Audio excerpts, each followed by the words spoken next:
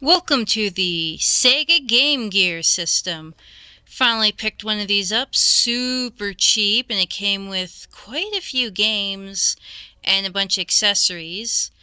Um, yeah, unfortunately, mine, with the bad capacitors and all that they're going around, mine's in the sound, so I'd have to put headphones in order to hear anything, but let's get on to the system.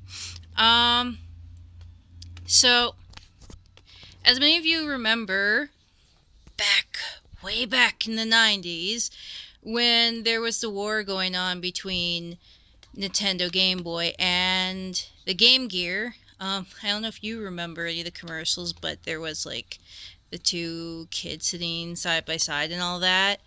And one was in black and white and one was in color. That's the main one I remember. There was a few others, like getting hit on the head with a wild animal and a sniffing dog, but this is the Game Gear. So right now, I have the Castle of Illusion starring Mickey Mouse in there. It's definitely my favorite game. I'm not much for platformers, but this is a good one. They did remake it on the Xbox 360 in 3D. Have not played it, but it's out there. Let's turn this on. So the button is right here. Did I put the AC? Oh yeah, there it is. I'm using a cruddy AC adapter. So you can see it there, Sega. Let me just change the brightness going on right now, because it's oh so lovely. There we go. The screen's definitely bleached out on mine.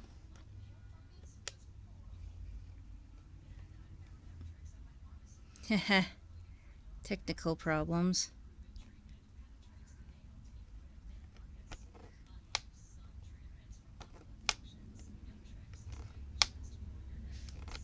Sad part is it's the cord, not the system. That's the really sad part, because I have it came with another cord, but I don't have the adapter. Came with one of these. This is just a typical 9-volt.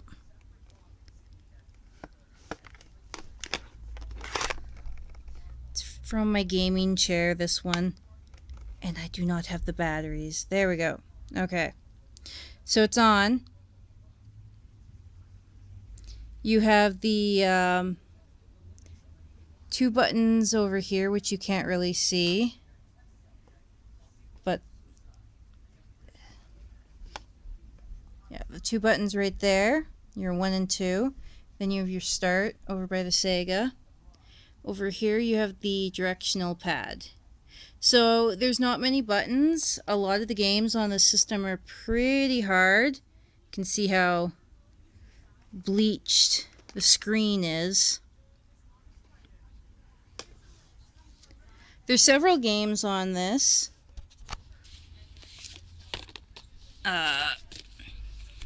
Came with the manual. Or, nope, this is not a manual. This is an ad for bags. I have the Game Gear bag right over there. They actually, for the car, they have these. I need to get an adapter for it.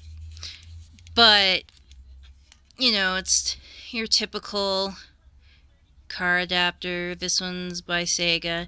You can really use any 9-volt. It really doesn't matter. There's several things that take 9 volts. You can, if you don't have a 9-volt adapter, you can steal it off some of your old modems. When it comes to games, you already saw Mickey Mouse in there. So here's Sonic 2, Sonic 1, Tom and Jerry, Jurassic Park, which plays like Contra. Then we have the Roadrunner here, and that plays kind of like Sonic. There's Batman, which, although it's cool that he swings and all, it sucks. And there's Aladdin. Extremely hard. Personally, I prefer the version that was on Super Nintendo, but that's just me. I'm kind of a Nintendo geek. There's Dr. Robotnik's Mean Bean. Double Dragon. This one's a glitched copy, so there's no background, and you might think it's horrible, but it's kind of weird and in a cool way that you're like, looks like you're lost in a desert. Basically, the cityscape's just gone. And so I actually had no idea it was glitched until I watched other people playing the game, and I'm like, why are they in a city and I'm chilling out in a desert? It's fun. It's still fun, even with that being said. And then there's X-Men. I played it, but couldn't really play it because my screen's too faded. So this game's considered one of the worst games. I don't know why, because I can't play it. My screen's too faded. But other people claim this is really a masterpiece. I couldn't tell you because I haven't tried it. Honestly, usually when it comes to old games like this, someone got this as a kid, they played the shit out of it, and it's got good memories. But the game's not good, just the memories with it. So, Batman, whatever. These two here, good games. Super, super hard.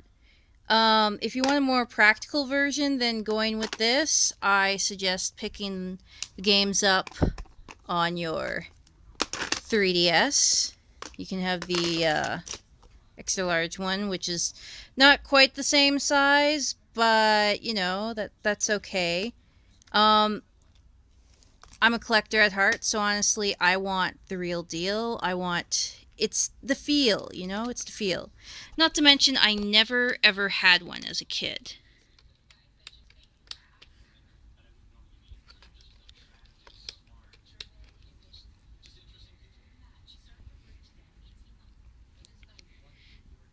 So with the Mickey Mouse one, if you choose practice, you're going to, you get like 3 levels, and it's like really basic. And once you beat them, it tells you to play the full game. Full game's super hard, super fun, but super hard. And there it is. Welcome to Veer City. Oh, help! Got a little picture there. Who one day came her broom and swept Minnie away. Mickey was taken by surprise. I should use those ADD reading skills, man. Read faster. It's no Mysterious Circus, but still a good, solid game. And I'm super picky when it comes to platformers.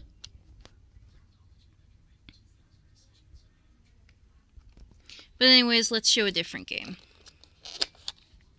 Let's see. Mean Bean here. A lot of people say this is the best game for it. It's honestly kind of like Dr. Mario. Like when it comes to visually, I prefer Dr. Mario, but when it comes to gameplay, I way prefer this one. This one, they also have redone it, so you don't really have to go out of your way and find an old cartridge or anything like that, because you can pick it up for your 3DS off the marketplace. There's actually a bunch of games you can get. Columns, all the Sonic games. Trying to think what else. There's a bunch of them though. But if you're a collector, you want to pick these up. The blue one is going to be a little more money if you ever pick up one of these. The red one is the most expensive by far. There's like a Coca-Cola one for the States. Well, all of America, because I'm in Canada. And that looks so lovely on here. Sarcasm, sarcasm. Let me see if I can fix the... It's a little better. With these screens, they're pretty faded. There is a company that got the rights, though, to redo these, right? So you can buy a new-ish one. There's a lot of companies redoing old consoles. The other day I saw... it's kind of like those Ataris you see that have all the built-in games, but it was a Sega one, and it still has a slot to put in the old game cartridges. So it looked pretty tempting. It was only $50, but I want to test out the Retron and see if I need any more systems after that. But yeah. So that's the screen. This, of course, right here is where you have your 9-volt. This cord's shit. I need to get a new one. That nice bright button there, that's your on. Cartridge, as you can see. Over here is where your headphones are. Volume, which this one is currently at max.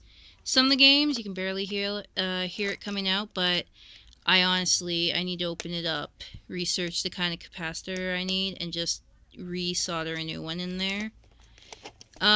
Here is your, well, it's like a charm spot on the modern game systems, but this is so you can hang on to it, much like a camera, because remember, these were super expensive. I wanted one as a kid, could not get it. The only reason I actually had a Game Boy is someone must have got like a game, the micro Game Boy or whatever, you know, the one that came before Game Boy Color, because mine, my stepdad found it by the garbage can. That's how I got mine. I was one of those kids that the best I had before that was those horrible Tiger games. So, serial number. Take this out. Look right in there.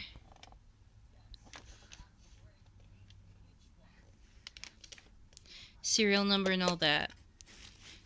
So, when it comes to most of the games, they came with posters. I strangely got mine with 3 copies of Batman. Yes, I don't feel like opening these, but all 3 of these are for Batman. There's, oh, here's my manual. Yep. Such a great manual. Yes, the wrist strap.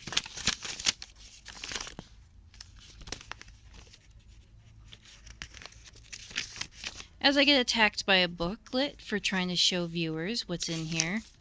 No, don't show them the contents. They need to purchase one. Here's consumer reply cards. I don't know why it came with a bunch. And, of course, the booklets for the games. If you get any games that actually do come with booklet nowadays, I don't know if you've noticed this, but it's like basically a sheet that says don't strain your eyes, and then they just completely cheaped out and either, I mean, the books that they started putting in nowadays is pretty bad. So I can see why they just don't, because why? If you're going to put a book like that in, it's not going to be nice and detailed like the old ones. Trolls, screen. I don't like it how this one's all black and white. I prefer it when they're plush color. But I'm sure I'm not alone.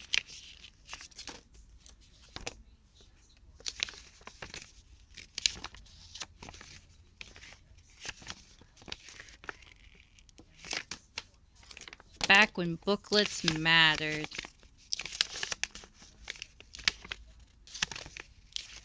It's actually pretty detailed, despite the fact that, I don't know, setup kind of reminds me of those old Dungeon and Dragon things, like the cover here, just spacing and all that. Anyways, that is the review for the Sega Game Gear. Basically, these things are super buggy. They're awesome. If you're going to pick one up, try and get one of the newer ones if you don't have the cash, because they're a few $100s to get a new one when an old one will range. If there's something wrong with it, like sound, it's going to be like $25. 15 if it's part ones, but if you can play, it should be about 25.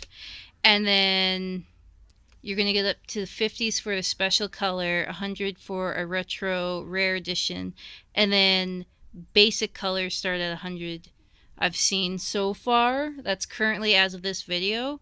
Because I know when purchasing a retro console, a big thing is really how much money do you want to spend. As nice as it is to own the old one, sometimes it's just better to go and get it on a new system. I mean, most people who like handhelds have this now. It's pretty reasonable too. So anyways, have a great day.